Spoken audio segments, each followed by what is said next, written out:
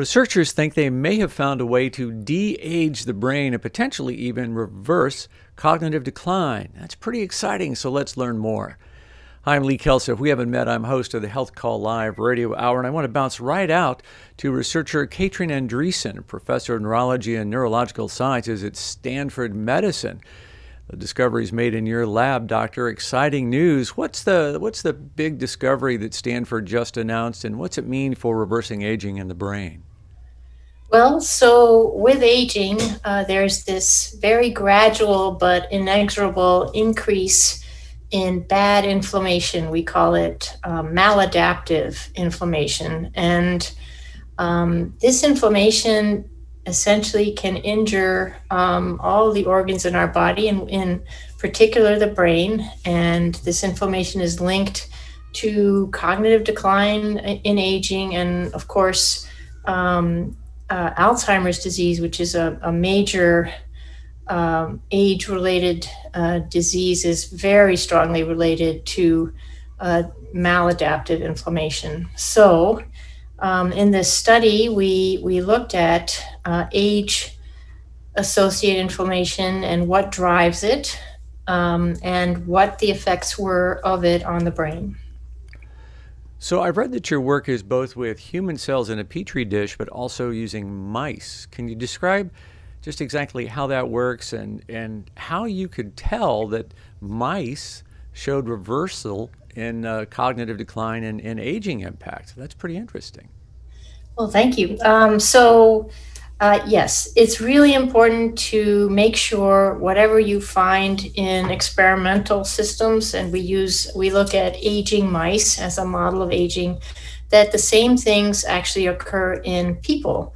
And so in this study, we modeled everything in our mice, which aged very beautifully and developed cognitive decline.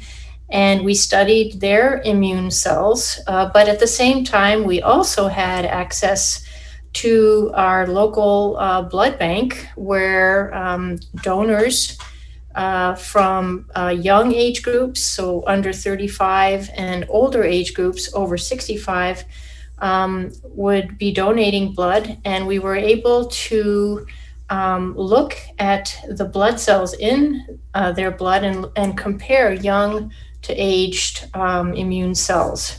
So we were able to look both at aging mice, where we could really look more carefully at the whole system and test for cognitive function. And then we were also able to validate sort of the nuts and bolts in cells from people, old and young people. You know, I suspect people are wondering, how do you know the cognitive status of a mouse? What is the process that you can learn that? Yeah, that's a really good question. I mean, obviously, we're very lucky to have, over the decades, and this work is on the shoulders of many, many studies coming before it, where people actually have worked out very specific behaviors that mice perform, for example, navigation and spatial memory, that are very similar to what we do when we're trying to, remember how to get somewhere, or where we parked our car, things like that. So the trouble that we see in humans as they go through their Alzheimer's journey is kind of played out in mice as well. That's interesting. Yeah, on a much, much simpler form, of course. And of course, everything ultimately needs to be validated and tested in people. But before you get there, you have to actually really understand what's going on. And that's what we try to do here in our aging models. Okay, so my understanding is that there are certain immune cells that just kind of go crazy, go rogue, and just start creating all kinds of inflammation chaos. And you found a way to block a hormone that stops that process? Yes, that's right. So the immune cells you're referring to are the part of the immune system that are the first responders. So these are what we call macrophages and monocytes in the blood. And in the brain, they're called microglia. And these are very specialized first responder immune cells. They protect us from viruses and bacterial infections. And they also try to maintain a very a nice environment for all the organs to function in. And so with aging, what we found was that that set of cells changed quite dramatically from young to old and became what we call very pro-inflammatory. So they made lots of factors, immune factors or inflammatory factors that disrupted brain function. And the hormone that we identified is a very famous, at least in scientific circles, a very famous regulator of inflammation called prostaglandin E2, or PGE2, affectionately called. And this hormone is flowing in through the blood, and it's actually made by these immune cells, and its production increases with age. So this was a very surprising finding. We didn't really know this, but this hormone, which promotes bad inflammation, increases in the blood and in the brain with age, and then it sort of drives this pathway on these immune cells that is very, very deleterious.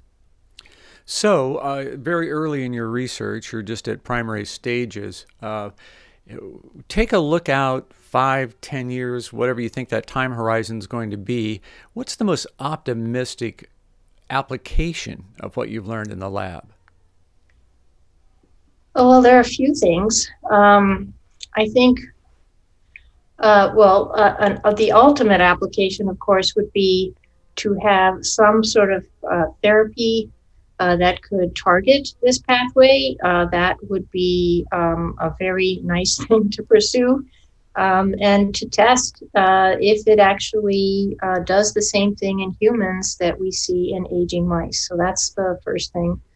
The second thing is more of a conceptual novelty, which is that we found that the energy states of these immune cells is actually critical for their function. And the energy state changes dramatically from young to old, in the sense that these immune cells kind of become energy depleted. They just have no oomph anymore, and they don't work very well. And that's what contributes to this very maladaptive, age-associated inflammation. So what we're really excited about is that if we can understand why these cells, the energetics of these cells changes, maybe we can intervene there as well. Well, that is very interesting. And boy, anything that can help us win the battle against Alzheimer's and dementia. I mean, all of us with thinning gray hair care a lot about that these days. So yeah. I'm very sensitive to that. Hey, I appreciate your time, and I hope that we'll be in touch again as your research moves forward. Well, thank you very much. You bet. That is Katrin Andreasson, Professor of Neurology and Neurological Sciences at Stanford Medicine. We hope we'll see you again. Thank you so much.